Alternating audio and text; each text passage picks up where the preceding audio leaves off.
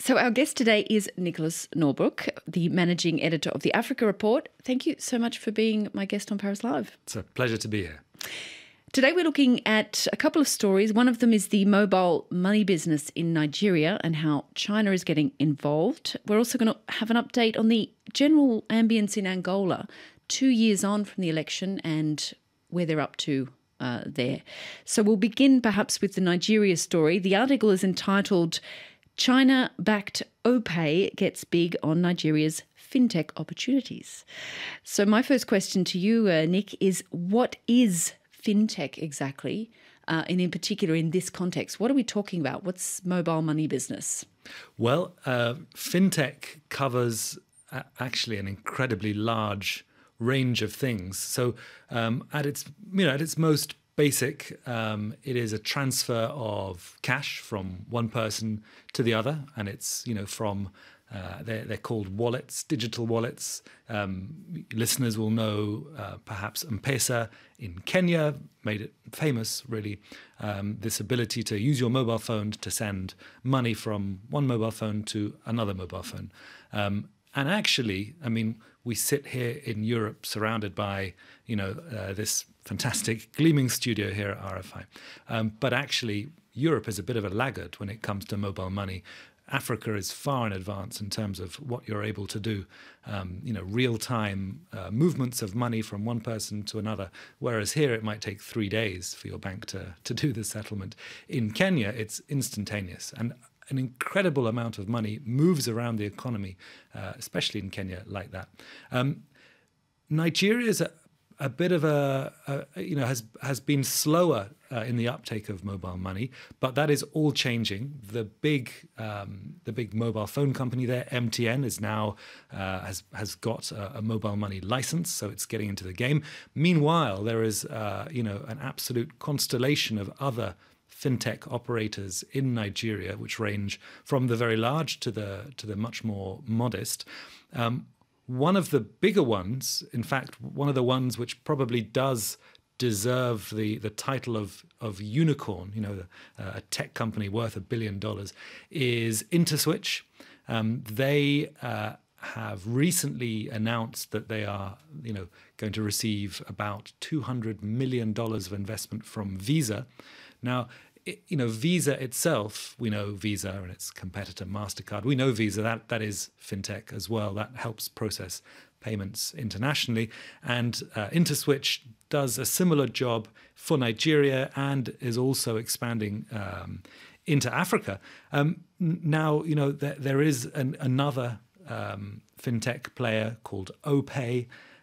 They are linked to the Opera browser, which is a web browser and app, which was bought by Chinese investors a few months ago, perhaps a few years ago, for about $600 million. And now, their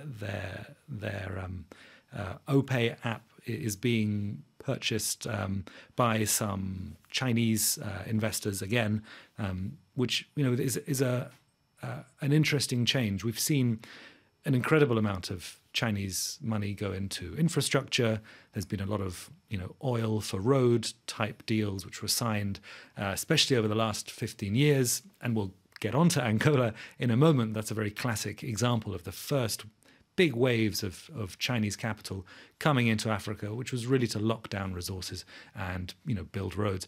This sort of second big wave we're seeing now is going into services, it's going into telecoms, it's going into consumer type products, which is a big change, and I think everyone's readjusting to the fact that China is in it for the long term. It's not just trying to secure oil. It does see Africa as a place that is worth putting money in, especially into mobile money. It's been such a success in Kenya. There's no reason it wouldn't be a success in Nigeria, I imagine, is what they're thinking.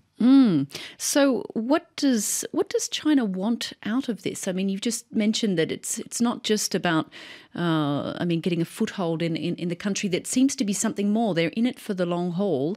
And conversely, what are Nigerians getting out of it? How do they see this innovation?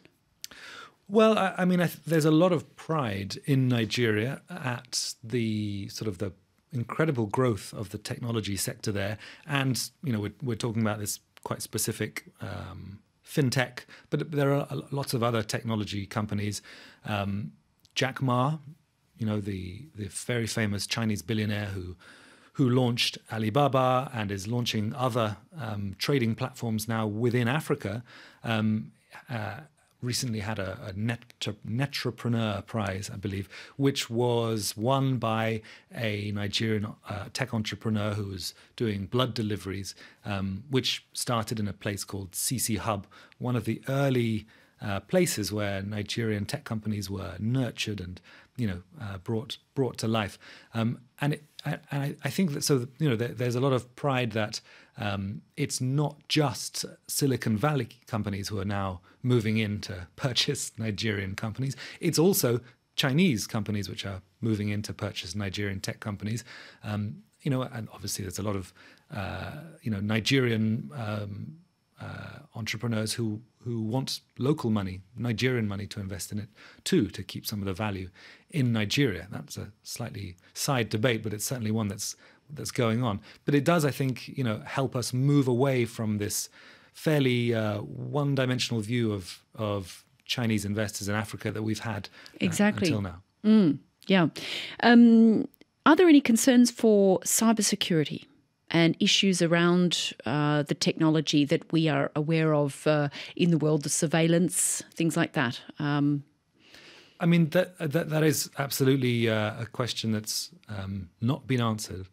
There are many companies now who are looking to Africa as a place where regulations are so light touch as to be non-existent, and whereas Europe has really tightened up on security, Africa hasn't really worked on these kinds of things at all. And there's a real debate to be had on who owns the data, who owns the data in various African countries, who is exploiting it, who's getting the benefit of it. There are various companies who offer solutions similar to what we see in China today in terms of facial recognition and linking that to national databases, with on the one hand the argument this is terrific for security, and on the other hand this could also be used for less democratic purposes.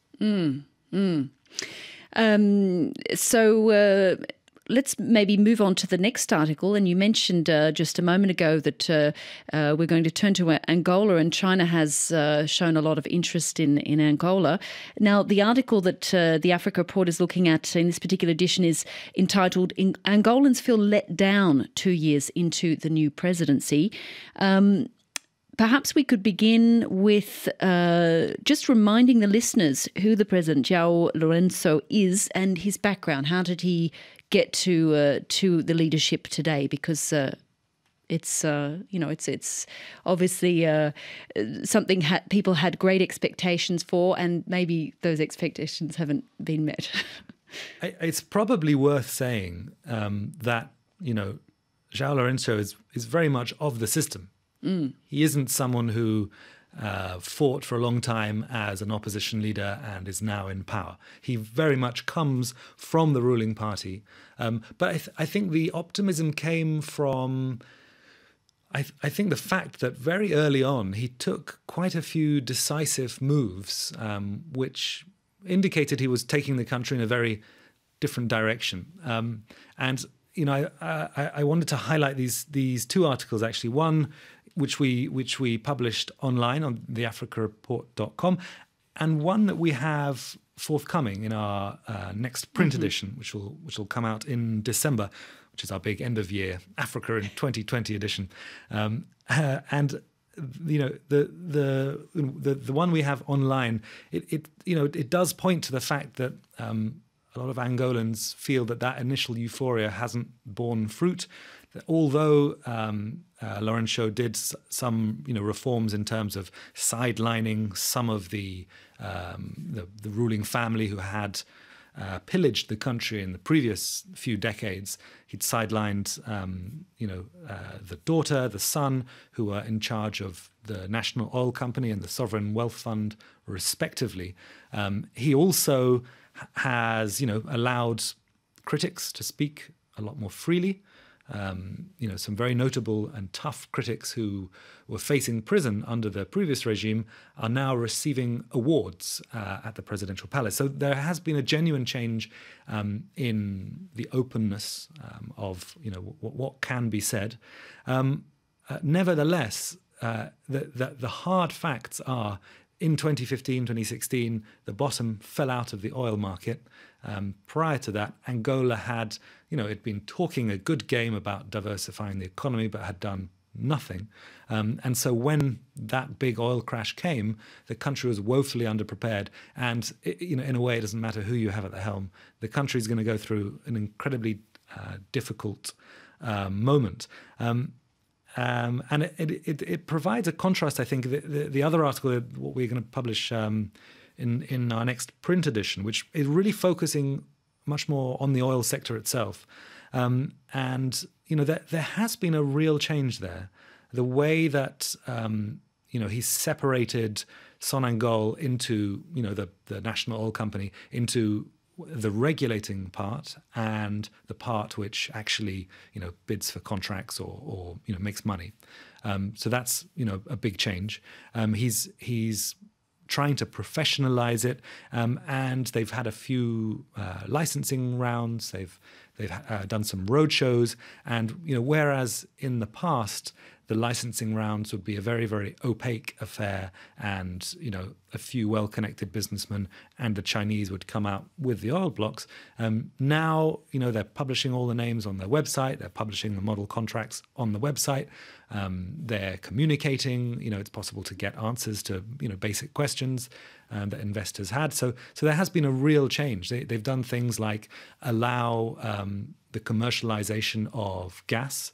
Previously all gas just belonged to Sonangol, which wouldn't really use it, and so there was no incentive for the other oil companies to do anything but flare it, which is what happens in Nigeria. Huge columns of flame offshore, gas just going up into smoke, helping to warm our climate as it happens. Now that gas can be compressed, taken on shore, and sold, and that's what's starting to happen, and that is a real change.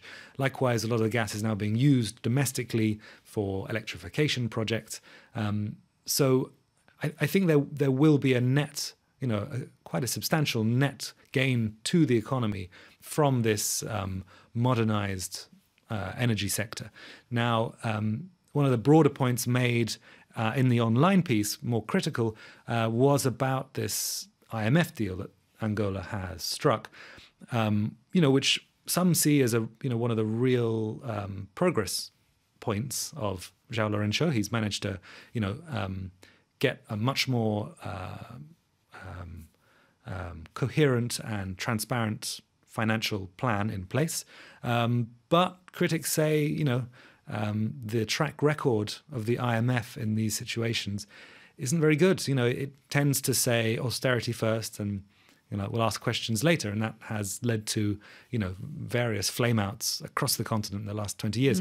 And indeed, in Europe, where we were much more IMF-like in our response to the 2009 crash, we took a decade to recover, whereas America was for all its talk about being a free market, America was much more Keynesian, if I can caricature it, and didn't cut everything to the bone immediately, and they bounced back much quicker as an economy. So, I think perhaps Angolans are maybe correct to be skeptical at the very least about the IMF's projects. And so just quickly, what are the challenges the country is going to face going forward? There's obviously still a bit of this problem with the corruption, maybe has not completely been dealt with, but what are the other issues?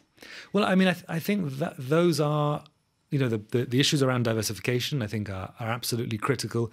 Angola has the same demographic explosion that many countries across the continent have, their ability to provide jobs for the youth will be, an incredibly important part of the future. But this corruption element is not something that can be wished away. There are very strong entrenched powers in Angola, which are impossible just to get rid of overnight. And I'm not even sure that Lourenco wants to, because some of his power depends on keeping them on side. That will be problematic in the near-term future because there is a large privatization round. Angola itself will be privatized in 2022, but there's another 150 or so other companies within Angola, state-owned, which will be privatized. The danger is that you create a situation like Russia, where you recreate the same power bases as were dragging the country down before.